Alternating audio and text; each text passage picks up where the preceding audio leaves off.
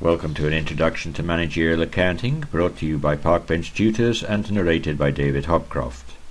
For more information about Parkbench Tutors, please visit parkbenchtutors.com.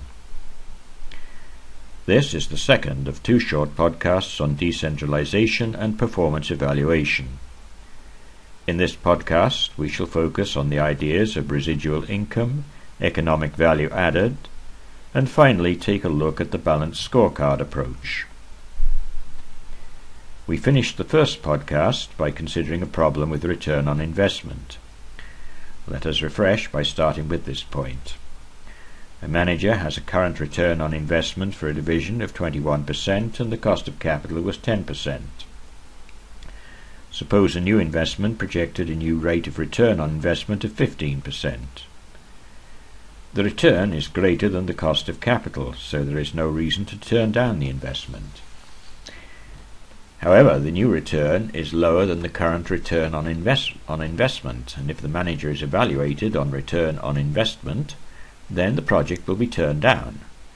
This leads to underinvestment. Economic value added starts with the concept of residual income. Residual income is the profit after taxes that is in excess of the required profit. Residual income is the net operating profit after taxes less the required profit, which is net operating profit less the cost of capital multiplied by the investment. We know that the investment figure is equal to the total assets less non-interest-bearing current liabilities. Now we have a measure for residual income. Consider two possible projects. In the first, the return on incremental investment is 11%, but the cost of capital is 12%. Residual income analysis will refuse the project since the residual income is reduced. This will reduce the temptation for overinvestment. Project B has a return on incremental investment of 14% with the cost of capital at 12%. Residual income would increase, so this reduces the temptation for underinvestment. Economic value added starts by making adjustments in residual income. The adjustments add back the expenses of research and development, since these can create future benefits, and for marketing, since this is expected to give a future benefit. Under GAAP, both R&D and marketing are expenses, so we are adjusting these. Thus, economic value added becomes the NOPAT figure after adjustment, less the cost of capital multiplied by the adjusted figure for the investment. To illustrate this, we consider the performance of Tiger turbines, which has high research and development costs to produce wind turbines and underwater turbines. The figures shown relate to the income statements for each year. Our particular interest is in the research and development figures that are highlighted. We also need access to information from the balance sheets for the 2 years we are considering. And we shall need the figures for research and development for the 2 previous years. The first stage of the process is the calculation of the figure for the adjusted NOPAT. So we are adding back the interest expense and adding back the research and development figures. Research and development is being amortized over 3 years, so we need to reduce the figures for amortization for the current year and for the 2 previous years. We put in the figure for taxes at 40%, and we have now the adjusted figures for net operating profit after taxes for each of the 2 years. Let us be clear about what is happening here. Why add back interest? To prevent double counting, interest is already included in the calculation for cost of capital. Why are we adding back R&D? Because we are treating it as an intangible asset. The second stage will be to determine the figures for the adjusted investment. There are 2 steps here. The first is to add in the unamortized figures for research and development. Then subtract the figures for non-interest-bearing current liabilities.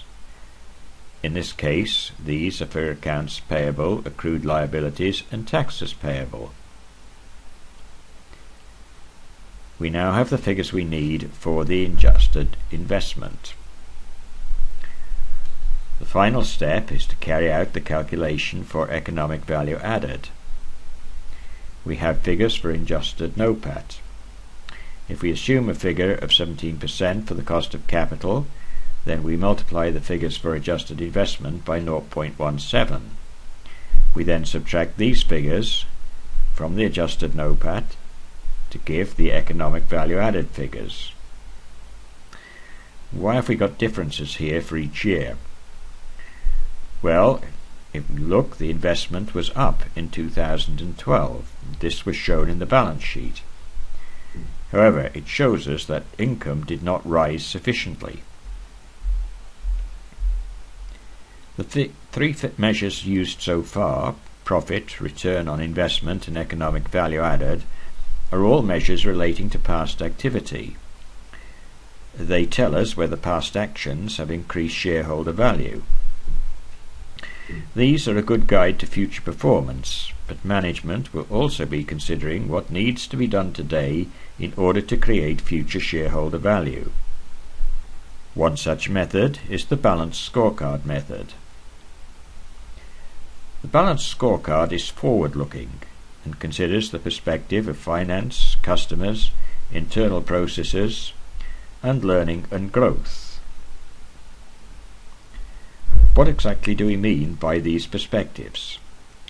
The financial goals may include income, return on assets, growth in sales, improving cash flow, and reducing expenses. How can the company achieve these goals? Customer goals include improved satisfaction, retention, obtaining new custom, improving market share, and delivering goods on time. How does the company ensure that these expectations are being met?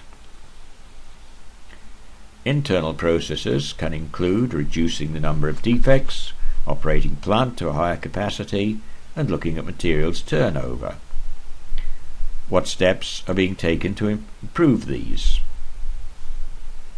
Learning and growth relates to training, keeping employees, and the development of new products. Can the company take steps to improve and innovate? In this diagram, we piece together these to show how they may be related. If skills at a call center are improved, it should lead to more accurate responses, which will improve customer satisfaction and thereby contribute to increasing sales. For each of these perspectives, a measurement is suggested so that progress is monitored effectively.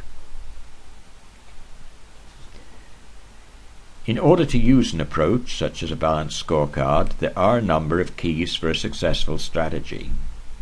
Targets have to be clear. Everybody needs to know what the company is trying to achieve. There must be clear action that is taken to achieve targets. For example, if training is needed, it has to be given to those who are going to use the training. Each employee must recognize the responsibility they have to achieve a target. If training is given, there must be adequate funding made available for the purpose. Finally, there must be support for any new initiative. This ends our second podcast on decentralization and performance evaluation, brought to you by Parkbench Tutors and narrated by David Hopcroft. Thank you for watching and for listening. We wish you success in your studies. For more information about Parkbench Tutors, please visit parkbenchtutors.com.